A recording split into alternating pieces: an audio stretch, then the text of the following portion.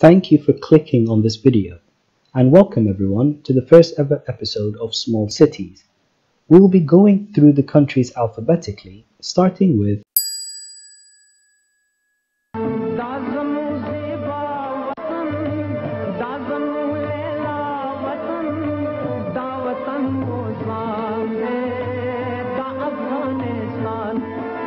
the small city we chose to highlight in this country is pronounced Pol-e Alam and is spelled many different ways in English.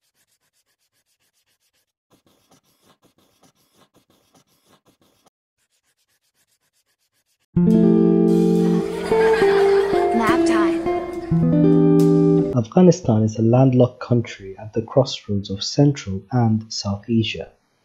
It comprises of 34 provinces. Here is the Kabul province, where the capital city of the same name is located, and just 90 kilometers or 55 miles south of the capital is where we find the Logar province, housing Pul-i-Alam city. Now the Logar province itself is made up of 7 districts.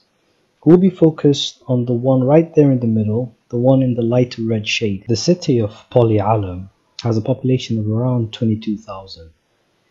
It can be roughly broken down into 3 sectors: the mountainous area where the mining sector is located, the bustling city center and the surrounding urbanized core, and the agricultural area which makes up a fairly large part of the city. The urbanized core of Pul-i-Alam benefits greatly from the Kabul-Logar highway. Thanks to its proximity to the capital, the citizens of Pul-i-Alam can sell their raw materials from the mines alongside their agricultural products to the more economically vibrant city of Kabul.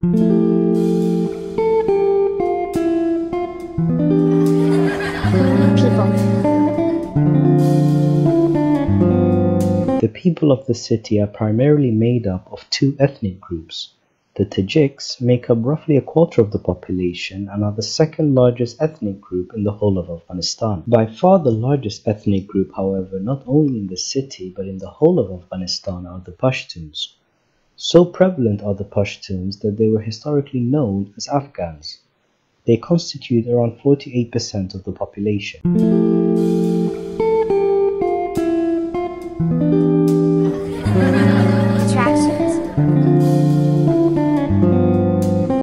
This is the monument located in the heart of the city center.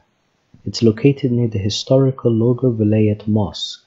At night, it lights up the surrounding areas and local vendors sell their fresh produce and other goods on the busy streets. Another place you might consider visiting is the public park in Pul-i-Alam. The restaurants in the city sell an assortment of Afghani delicacies. This is bolani, a stuffed flatbread with fried fillings. It can be stuffed with a variety of ingredients such as potatoes, herbs, or mincemeat. Afghani palau is the national dish and is popular worldwide. The long-grained rice with sweet raisins and nuts is usually served with kebabs. This is a traditional Tajik dish called qurratub, where liquid cheese is soaked in soft breads and topped with fried vegetables like onion or potatoes. Barbecue is ubiquitous throughout Afghanistan, and Pul-i-Alam is no different. You can usually smell an assortment of grilled meats around lunch and dinner time. Final thoughts. Finally, I'll leave you with this. Unfortunately, when we hear about Afghanistan on the news, it's almost always about something negative. Of course, they have their problems over there, as do most countries around the world. That being said, what you may not see on the news are the wonderful people, the stunning cuisine, and the magnificent landscape that makes up this very beautiful and complex country. If you like my content, thank you for supporting me. Please like, comment, and share. Next up will be a small city in Albania. Bye bye.